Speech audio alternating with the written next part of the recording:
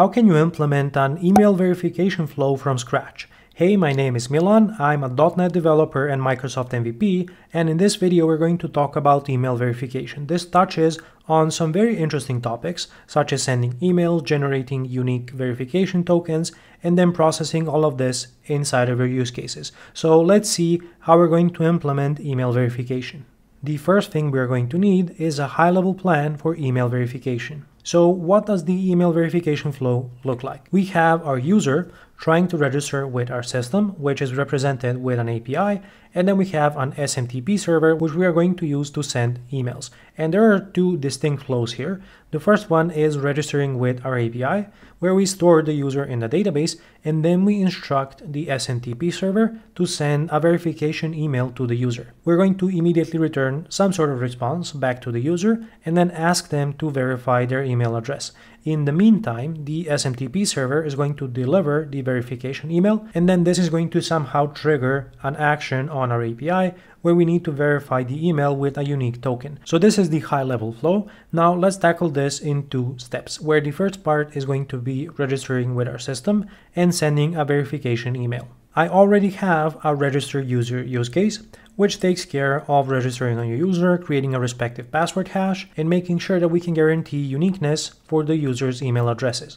Now, the missing component here is email verification to make sure that the user is who they say they are. So what options do we have when it comes to sending emails in .NET? There are so many NuGet packages that you can choose from. And one that I find very easy to work with is the Fluent Email NuGet package. So let's go ahead and install Fluent Email SMTP because I'm going to use an SMTP server to send my emails. With this NuGet package installed, we are ready to send an email. And all we need is to inject the iFluent email service, or rather interface, into our use case, and we can use this to send an email. How this works is you're going to use the Fluent Email service to construct your email before sending it. So I can set who the email is from by using the setFrom method, or I can also configure this as a default value. I can configure who I'm sending the email to by calling the to method, and we want to send this email to the user's email address. Let's specify some subject. We can say email verification for CalConnect, which is the name of our application. And then I can specify the body of this email, which is going to contain something along the lines of to verify your email address, click here. And we are going to turn click here into a link, but let's not get ahead of ourselves and go one step at a time. And finally, once you have constructed your email, you can call send or send async. Let's use the async overload, and I will have to await this so that we can actually send our email. Fluent Email is just one of the available options. It doesn't really matter what you use so long as you can actually send your emails. Why Fluent Email is interesting is because of the Fluent API, which you can see here, and it also has NuGet packages that allow you to integrate with third-party tools for sending emails. A few examples are SendGrid and MailKit, and these tools typically expose a REST API that you're going to call to actually send the email. Another interesting feature of Fluent Email that we don't have time to explore in this video is generating the content of your email using a Razor template. I made a video a while ago showing how to use Razor templates to generate PDF reports. Well, you can do something similar with Fluent Email and generating your email content. Now, in order for Fluent Email to actually work, we have to configure it as a service. So I'm going to say in my program file, builder services add Fluent Email, and here I can configure some default addresses such as who is sending this email and what is their name.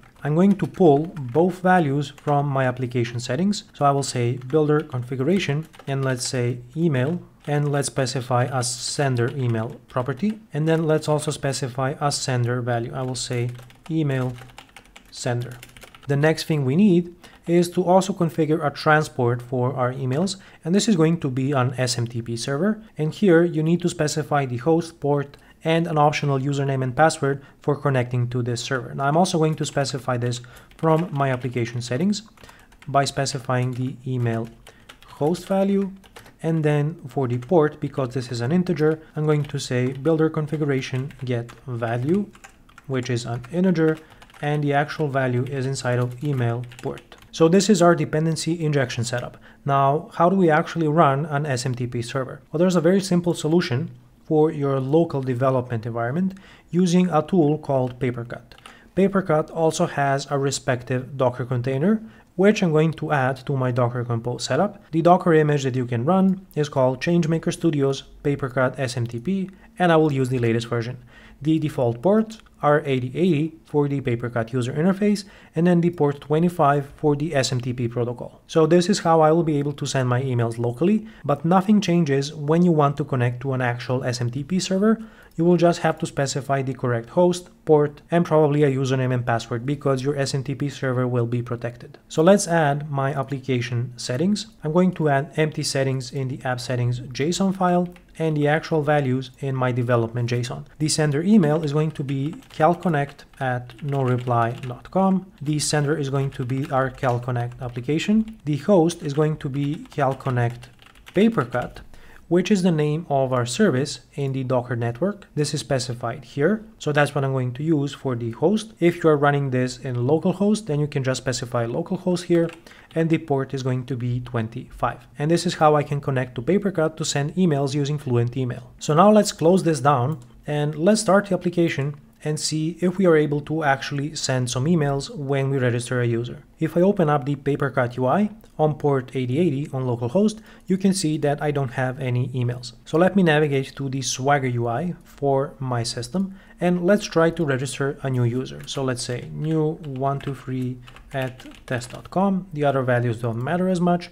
And if I send this request, you can see that it succeeds and I get back a user instance. Now, if I go into Papercut, you can see that we get an email. The subject is email verification for CalConnect, and the body is what we set in the use case. So to verify your email address, click here. Our next task is going to be to generate a unique token that we can send to the user and then use that to verify their email address. I'm going to add a new class into the users folder, and let's call this the email verification token. I'm going to make it public and sealed, and my email verification token is going to have an identifier, and this is going to be the actual token value. If you don't want to use a GUID, you're welcome to generate any unique and opaque code that you can use for email verification. This is simple enough for my use case, so I'm going to use that approach. I'm going to add a user ID property so that I can connect this verification token to a specific user, and then I want to record when this token was created, because we don't want them to last forever. For example, we may want a token to be valid for just a day or two. So I'm going to create an expires on UTC property as well. And then let's add a navigation property to our user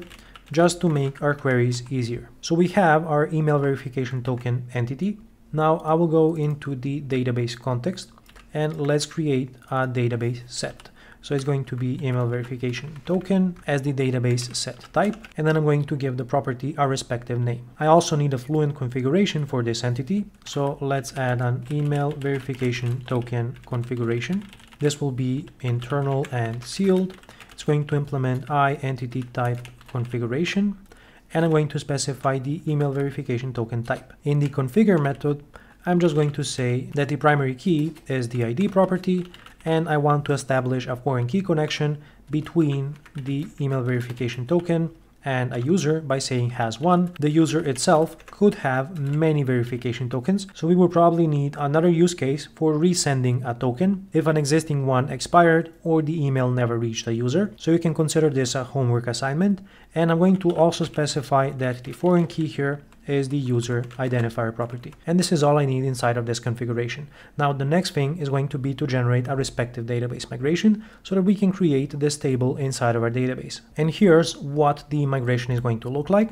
Is going to create an email verification tokens table with an additional index on the user ID column, and this is going to be a foreign key to the users table so that we can connect our users with their respective tokens. Let me close this down because we no longer need it, and let's go back to our use case. We want to generate this token and store it in the database together with the user. So let me grab the current time so I can record the token expiration by saying date time UTC now, and I want to create a new verification token, which is going to be an email verification token, and let's assign the respective properties. So I want the identifier to be some random GUID value, and this is going to be my actual token. Then I want the user ID to be the identifier of the user that I just created. The created on property will have UTC now, and the expires on property will have UTC now, and then let's add 1 day.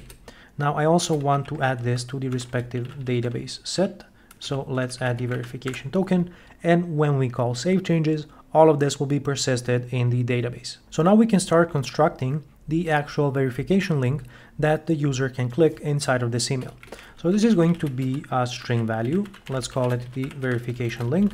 And for now, let's make it an empty string. But this is actually going to point to a respective endpoint on our API that the user is going to call when they click the link. This is going to be a get endpoint, and we are going to embed the verification link into our email. So let's create a link inside of our email using the anchor element.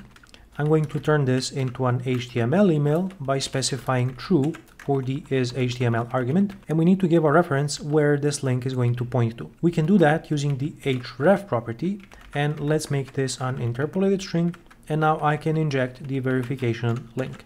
Now this does open you up to some risks. Because I'm using string interpolation here, I definitely want to be careful how I'm generating the link, and I want to avoid hard coding it. So let's see if there is a smart way that we can go about this. And there actually is. I can go ahead and create an endpoint here. From the user endpoints class, I'm going to say map get, and I'm going to create a user's verify email endpoint. For now, let's just give it an argument called a token, and I'm going to leave the body of this endpoint temporarily empty. Then I'm going to give it a tag that I already have here, and I will define another constant that's going to be a string, and I will call it verify email, and is going to have that same value. I'm doing this so that I can assign it as the name of this endpoint. And the reason behind this is so that I can reference this endpoint using this name from the link generator service that we have in ASP.NET Core. This will allow me to create a URI that's going to point to this endpoint with a specific token value. So let me create another service here, or class, which I'm going to call the email verification link factory, and let's make it internal and sealed. And I need to have access to the HTTP context, so I'm going to inject the HTTP context accessor. And the second service that I need is the link generator. This is going to have just one method called create. And let's say that the argument is an email verification token. Now I can create my verification link by saying link generator get URI by name, and I need to specify an HTTP context as the first argument. Then I can use my user endpoints and access the verify email constant.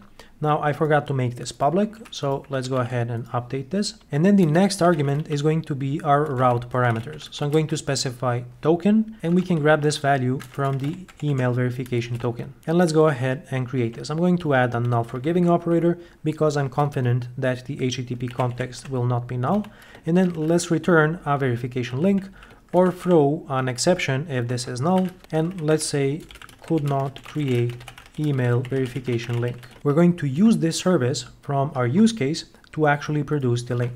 So let's inject it as another argument, and now I can say email verification link factory create, and I can just pass in the verification token instance. We also have to register some services with dependency injection. So let's say builder services add scoped, and I'm going to specify the email verification link factory, and I also have to add the HTTP context accessor as a service. And this completes the first half of our email verification flow. As a reminder, this involves storing the user inside of our database and sending a proper verification email. Now the next part is going to be delivering this email to the user, which we already have using the Papercut SMTP server. And now we need to implement the actual verification flow when the user clicks the link that's going to be sent inside of the email. So what we are going to need is another use case that we can invoke from this endpoint. So let's go ahead and create this use case in the users folder, and let's call it verify email. This is going to be an internal and sealed type. The only service that I need is my database context. And then let's expose an async method that's going to return a boolean, and let's call this method handle. The argument is going to be a GUID value representing my token ID. And then the first thing I want to do is to try to fetch a token from the database. Let's call this just a token, and I'm going to say context, email verification tokens. I want to include the user record using the navigation property, and I'm going to say first or default async, where the ID is equal to the token ID. Now, if this token is null for any reason, I'm going to return false, which is going to fail this use case. Now, what are some other reasons where the email verification should fail? If the token is not null, but it expired, then we definitely want to fail this use case. And I can check if the expiration time is less than the current UTC time. Now, another thing that I want to check, if the user's email was already verified. I can do that by accessing the user navigation property and accessing the email verified property, which doesn't exist. So let's go ahead and create this property. It's a Boolean property. I will need to create a new database migration to apply this, and I'm going to do this in the background. Now let's go back to our verify email use case. If we manage to pass all of these conditions, then I want to update the email verified property on the user to true. I also want to delete this email verification token from the database so that it can't be reused. So I'm going to say context, email verification tokens remove, and pass in the token value. And then we want to persist this in our database by calling save changes async. And finally, we can return true from this use case. Inside of the endpoint, I want to inject the use case by saying verify email. Let's specify use case. I will turn this into an async request delegate, and let's say Boolean success, and we get this by invoking our use case. So use case handle, and let's pass it the token value. If success is true, then let's return an OK result. So I'll say results.OK. Otherwise, let's return results bad request, and let's specify a message like verification token expired. We could tie this to the specific reason why this failed, but this is general enough to fit our simple implementation. I also need to register my use case as a service. So let's say builder services add scope, verify email, and we are ready to start the application and test the full email verification flow. Let's start by registering a new user. So I'll say new user at calconnect.com. I'm going to leave everything else with the default values, and we hit the breakpoint in the register user use case. So first I'm going to create my user record, then I'm going to create an email verification token, and finally save everything inside of the database. And then we're going to create the verification link. If you take a look at the value here, you will see that it's pointing to our localhost instance of our API and is properly formatting the route to hit the verify email endpoint. So I'm going to hit continue, and this is going to send the email using Fluent Email and SMTP. We get a response back in Swagger UI, and email verified is set to false. Now, if I go into Papercut and refresh, here is our latest email, and you can see that click here is properly formatted as a link. Now, if you take a look at the bottom left of the screen, you can see that this link is pointing to our API, and I'm going to click this link, and we immediately hit the breakpoint in the verify email use case. So let's fetch the token from the database. It seems that it's not null, and the token also includes the user through our navigation property. So we're going to get past the first check, set the user's email verified property to true, delete this token so that it can't be used anymore, and we don't want it to take up unnecessary storage space inside of our database, so I'm going to hit continue, and we get a response back. Now if I try to refresh this, we're going to hit the same breakpoint again, and this time we're going to return false, which is going to cause us to return a bad request response and is going to print verification token expired. Now, a few more changes that we could introduce here is in the login user use case. We want to make sure that the user is not null, but we also want to check that the user's email verified property is true, because we only want to allow verified users to log in to our application. Otherwise, they would have to go through a recovery process where they can specify their email address to obtain an email verification token. Another thing that you should consider, and this is a bonus implementation detail, is implementing a background job that's going to periodically clean up the email verification token table. For example, it could run every few days and remove all verification tokens that have expired. I hope this video was valuable, and if you found it interesting, then I think you should watch this video next. Check out my clean architecture and modular monolith courses to improve your skills, and until next time, stay awesome.